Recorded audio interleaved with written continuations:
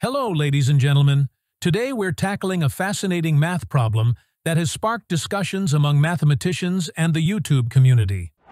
This problem is both interesting and very common among high school and college students, as well as in tech communities. 7 plus 2 times 3 squared minus 5 in parentheses, divided by 1 plus 1 in parentheses. This is an expression that involves multiple operations: addition, multiplication, division, and parentheses. Specifically, it's a composite expression that requires us to apply the order of operations to simplify it correctly.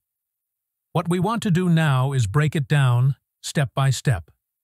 In order to solve it, we'll apply the order of operations, commonly known as PEMDAS, which stands for parentheses, exponents, multiplication and division from left to right, and addition and subtraction.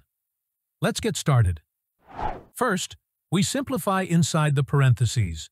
3 squared minus 5. Calculating 3 squared gives us 9. So we have 9 minus 5, which simplifies to 4. Now, our expression is 7 plus 2 times 4. Next, let's simplify the denominator, 1 plus 1, which equals 2. Now we can rewrite our expression as 7 plus 2 times 4, divided by 2. Now we handle the multiplication and division from left to right. First, we calculate 2 times 4, giving us 8.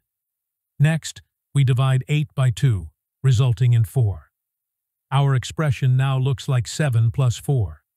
Finally, we perform the addition, 7 plus 4, which gives us 11.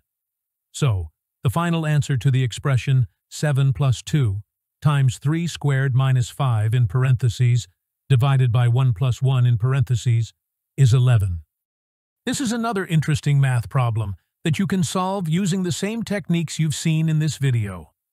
I encourage you to tackle it on your own, showing all the steps in the comments below. I'll be checking your answers, so let's see how you solve it.